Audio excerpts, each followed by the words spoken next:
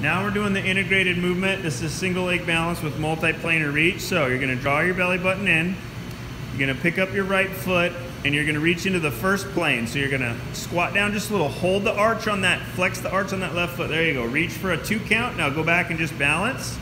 So feel your abs, that side hip muscle, the glute medius, and your arch all work together as you squat. Hold your arch. You're gonna reach to this side one for a 2 count. Okay, but don't turn your hips to reach there, just reach the leg, right? So keep your right hip forward. You're dropping your right hip back. Okay, bring it back and just balance. Okay, so we're gonna try that again. So we want your hip to stay right here. Okay, now go ahead. Don't turn it. So you're turning, go there. You wanna keep the hips right there. Okay, now reach the side. Yes, feel how that pulls the foot in?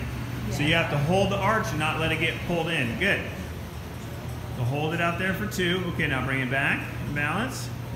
Okay, now we're gonna get the transverse plane. So that was the frontal plane. Now you're gonna rotate your hips 45 degrees. So this one, you rotate your hips 45 degrees and then reach for that there. Hold that arch as you do it, okay.